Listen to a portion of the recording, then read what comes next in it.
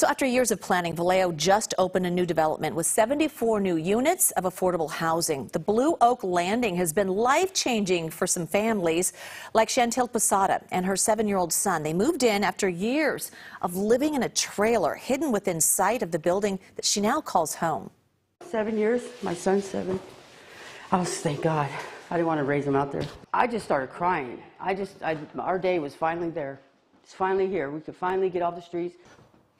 You know, to give you an idea of the need for this, there were 1,000 people on the wait list within 2 hours. So imagine thinking you're about to get the keys to one of those apartments, only to find out there's a problem.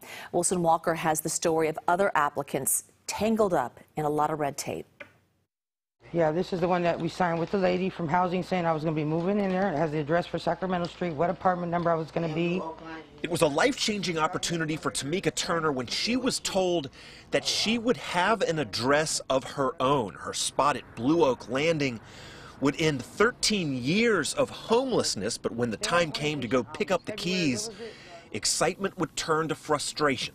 Sat there for like maybe 5 hours, and then she told us that they were having problems with my verification for an address that I was using for mailing. Turner and her partner quickly found themselves in a pile of paperwork and confusion.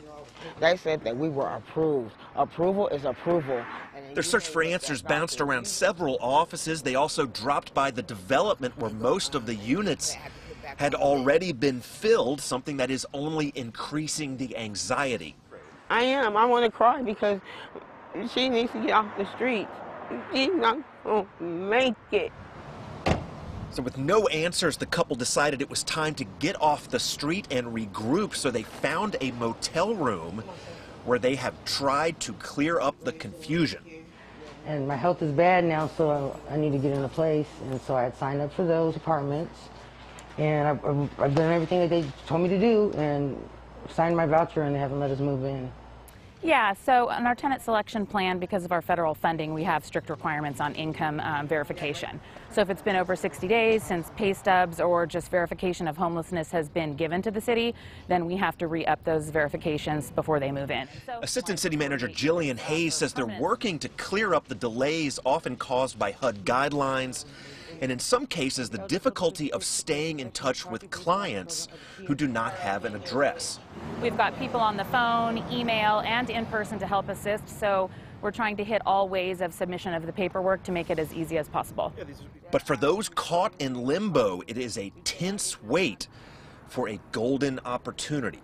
Why say you're approved and then tell you come in and get your keys and your release and turn around and tell you, oh, I'm sorry, we didn't do all the verification, which you've had months to do. We actually met a number of people who hit some kind of unexpected delay here at the finish line. So what is going on? Well, one common problem is that the paperwork is simply out of date. A lot of application materials expire after a month or two. And how often does a large construction project finish on time, right? So one delay there, and a number of people might have to go back and resubmit information. As for this particular case, we're still waiting to see what the specific hang-up is and how it gets resolved. But bigger picture, these projects are complicated. Even getting people inside can be complicated at a time when we need a lot more housing.